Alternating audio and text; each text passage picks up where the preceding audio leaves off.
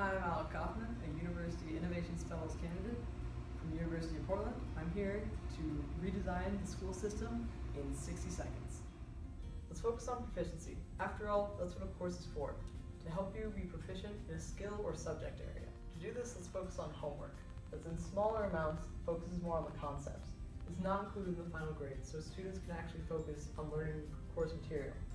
Let's do quizzes that teachers can use to gauge how the students are doing.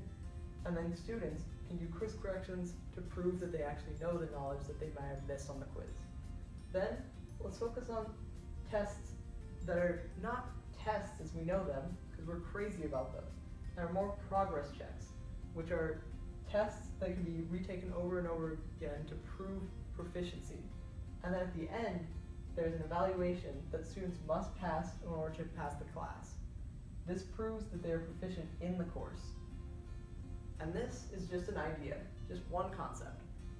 But the glory of an idea is that it can be changed and molded until this is a perfect solution. Thank you.